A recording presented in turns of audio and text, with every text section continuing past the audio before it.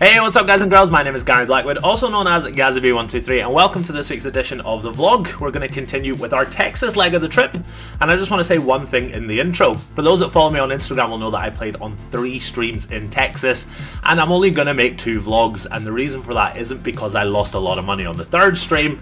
Results are on screen right now. It's just because there wasn't enough content in that episode for me to make a vlog out of it.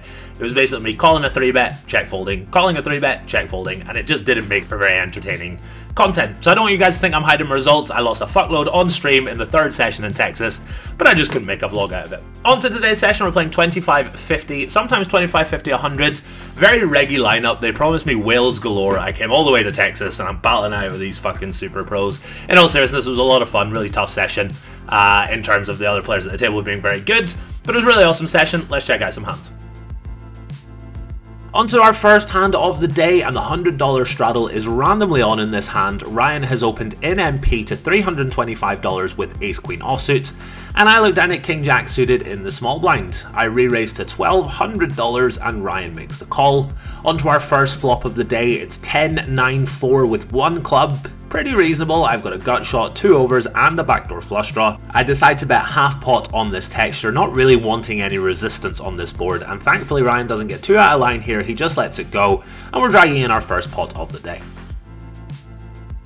It's still early in the day, I'm kind of feeling out everyone at the table. Next up I look down at King Queen offsuit in the hijack. Definitely a playable hand. I raise it on up to $150. Boots calls in the cutoff with a mystery hand. He's a complete unknown player, I've never played with him before today. And Ryan comes along from the big blind as well, deciding he was getting too good a price with his 10-4 offsuit.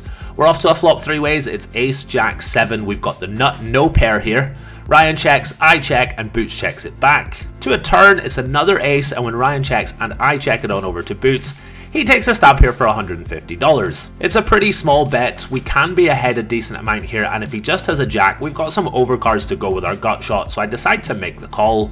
Heads up to the river now, it's another 7, and Boots bets again here for $350 into a pot of $775. Just under half pot. I really wasn't sure what to make of the size, but decided to be a bit of a hero here and make the call. My thought process here was that I didn't think he'd check the flop and then bet this size on the turn and then this size on the river with an ace, and it's kind of unlikely he's value betting a jack here, but on the other hand we do block hands like King 10 and Queen 10 he can still be bluffing with.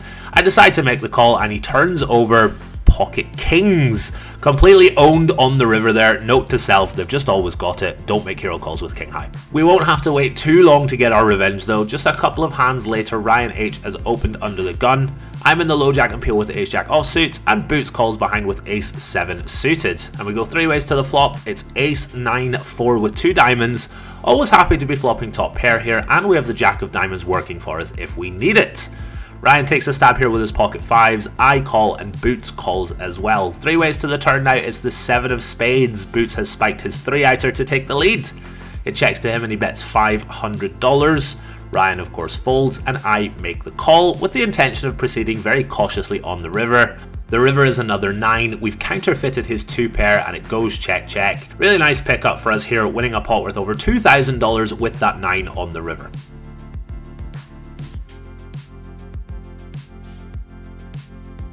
It's been a pretty good day so far. I'm winning a bunch of small pots uncontested, just like in this hand where there's been an open, a call, and I squeeze pocket queens pre-flop from the small blind to 1350 and take it down. Our next hand of note comes a couple of orbits later when I open 10-9 offsuit in the cutoff. This is slightly too loose here, but the button and the big blind have both been playing really quite tight today, so I want to just slightly widen my cutoff opening range to try and take advantage of that. Ben decides to call out the big blind and we go heads up to the flop. Queen, Queen 5 with 2 hearts. Ben checks, and I think I'm just betting everything for 1/3 pot here, which is what I do. He makes the call and we go to a turn, the 5 of diamonds, double pair board now. He checks again, and I'm just going to come right out here and say this, I think our exact combo is such a good combo to blast off with here. We block Queen 10, we block Queen 9, we unblock hearts, and we block 10s and 9s, which are Ben's best pocket pairs, so I bet $725 on the turn. He's not going anywhere just yet, he makes the call, and when the jack rolls off on the river, I follow through with my plan and bet $1,800. This is the exact size and the exact line I would take if I had a queen here. It does get through, Ben folds his 7s, it's a pretty sexy triple from us with a really nice combo to do it with. On to our first stand-up hand of the day. Mr. Bond has opened in the hijack with King 5 suited. I call out the small blind with Ace 10, and Pierre calls in the $100 straddle with Ace 7 suited.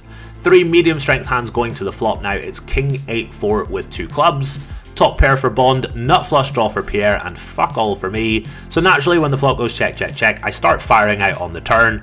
I bet $500 with my gut shot. Both players make the call, and we're 3 ways to the river. It is the brick of all bricks and offsuit 3. Both flush draws miss and I have ace high, so I take a stab here betting $1,400, which is way too small. This is for sure a miscalculation of the size of the pot in my head. I was trying to bet 75% pot, but sometimes maths is just really hard for me. Pierre gets out the way and it's back on Bond, who takes a good amount of time before calling. If I was in his shoes, I would have absolutely snapped with top pair and the 2 flush draws missing, but he is of course entitled to take his time. 5.1k pot going his way after a really nice check back on the flop from him. It's down to just Pierre and myself now as the last 2 standing, and things are extra tense because I have been bragging to the table all day about how I've never lost the stand-up game in my life. My reputation is on the line here, as well as my $200 per player at the table, so I gotta find a way to win and keep the streak going. I decide to fire on the $100 straddle so that instead of being under the gun, I'll be the last player to act and get to play a much wider range of hands instead. Boots is now the under the gun player and he raises it on up to $250. Pierre makes a pretty tight fold for him with ace 5. I'm surprised he didn't end up 6-bet shoving it in this hand. But anyways, it folds round to me and I have a pretty reasonable hand that the graphics didn't pick up, king deuce of spades. I make the call, we're heads up to the flop, it's queen 8-4 with 2 spades. Great flop for me, I've got a flush draw and an overcard as well. Boots c-bets the flop for $300 and he's been playing really tight today, so given he's under the gun and he c-bet this flop, I decide to proceed with caution and just call here, not wanting to bloat the pot too much. 6 of clubs on the turn, I of course check, and Boots checks back on this turn. I am quite literally blasting every river in the deck. A spade would be really nice, but it doesn't matter. I am ready to blast on the river. Queen of hearts, I stick with my plan. I bet $800, snap fold from Boots. Let the gloating begin. Did you know that I've never lost the stand-up game before? And Pierre is going to have to pay everyone. Just king high, Rick. Just king high. Might be the best. Thank you. 200 for you. 200 for you. And you? And you. Next up, Ryan has opened in early position to $150 with a suited king. I'm in the cutoff with ace-jack offsuit, and as Uncle Doug would say, all 3 options are on the table here. I decide to re-raise this time to 500. Ryan makes a call and we're heads up to the flop. It's 9-8-7 rainbow. Very middling, very connected. I don't think we want to do too much c-betting here on this board, so I decide to knuckle back and take a free card. To the turn is the ace of diamonds. Ryan checks again and I decide to check again as well. Ryan, as we know, can be super loose and is more than good enough to check again on the turn here with his sets, his straights, his 2 pairs, and I really don't want to get check raised on this board with just top pair, so I decide to pot control and check back.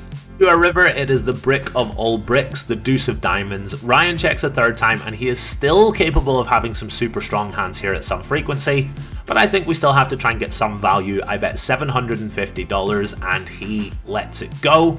It's a pretty cool hand all in all. He actually said afterwards that if I had bet the turn, he was going to check raise and blast the river, so I might have had to have folded on the river, so I'm kind of glad I played the hand the way I did. Up next is a very fun hand with lots of different ways for all the players at the table to play it. So I pick up pocket queens and open in the low jack. Boots calls in the hijack, he's got ace king suited, and Ryan puts in the squeeze to $725 with ace 4 suited. I don't mess around here, I put in the 4-bet to $1,750. It's back on Boots and he goes deep into the tank. At the time I was thinking, why the heck is this guy tanking so long here? But obviously we see now that he actually had a really big hand pre-flop. He does eventually decide to lay it down, a little surprised to see that, and when it gets back to Ryan, he decides to make the call, and we're gonna see 3. Almost 4,000 in the middle pre-flop, and I'm praying for no overcards, and I don't really want to see a jack or a 10 too often either. Just basically keep it really low, dealer.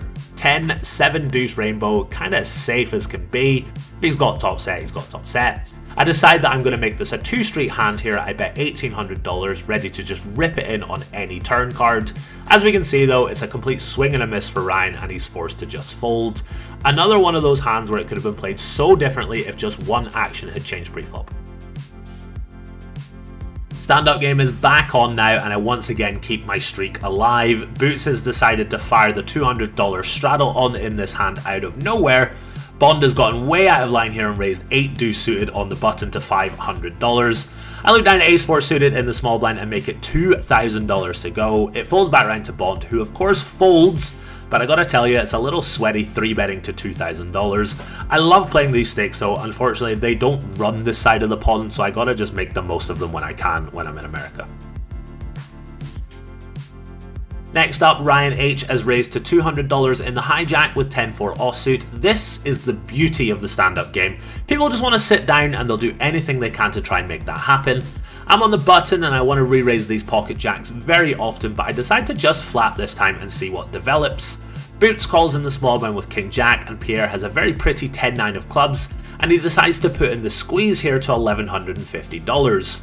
It folds back round to me, only I make the call, and we go heads up to Queen 5 deuce club club club. It's just never Jack 9-9, is it? Pierre bets $750, really nice size from him, and I'm of course not going anywhere just yet. I make the call. To a turn now with over $4,000 in the middle. It's the King of Spades. I thought it was a club for a second, but unfortunately not. 2 overcards now and just the Jack high flush draw, so when Pierre bets again for $1,700, again a really good size by him, I think for a minute and decide to just let this one go. I've got so many better hands to continue with here, so I decide to muck and let Pierre drag in this one. Very interesting hand coming up now. So the stand-up game is still on, and lots of people have lots of different ways of approaching their strategy for the stand-up game. Ryan H, for example, does some limping under the gun, and in this hand he's done just that with Queen 3 offsuit. I make it 200 to go in MP with Ace Jack. Ryan calls in the small blind with King 10, and Ryan H calls as well. 3 ways to this flop, it is Ace King King.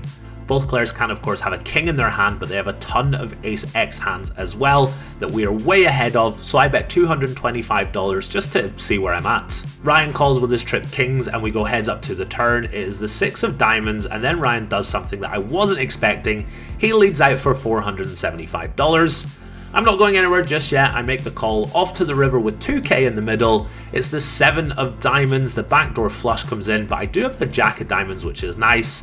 And when Ryan bets, he only bets half pot. It feels like maybe he can be value betting worse, or this could just be a complete random bluff, so I don't think for too long before making the call. He shows me the bad news, unfortunately, and he drags in this pot worth over $4,000. It's coming towards the end of the stream. It's been a really fun day so far with a great group of guys. Bond is on the button here with a pair of 10s. He makes it $300 to go, and I make it $1,300 in the small blind with 8-7 suited. Bond makes the call and we see a flop of Jack 7 deuce with 2 clubs and 1 heart. It's a pretty disconnected flop, and I decide to bet here for 1/3 pot. Bond makes the call. To the turn now, it is the King of Hearts. I've turned a flush draw to go with my pair, and I decide to start checking. Bond checks back and we see the 3 of clubs roll off on the river. Not a great run out for our hand, and we were already behind to some hands on the flop, but I think our hand is a little too strong to bluff here, so I decide to check. Bond of course checks it back and we see the bad news. He's dragging in this one.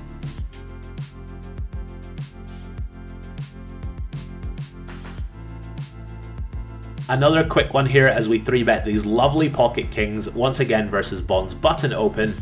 Jack 10-9 flush draw, a very wet flop, but I decide to c-bet here and I take it down. This hand has me hovering right about even as we play our last hand of the stream.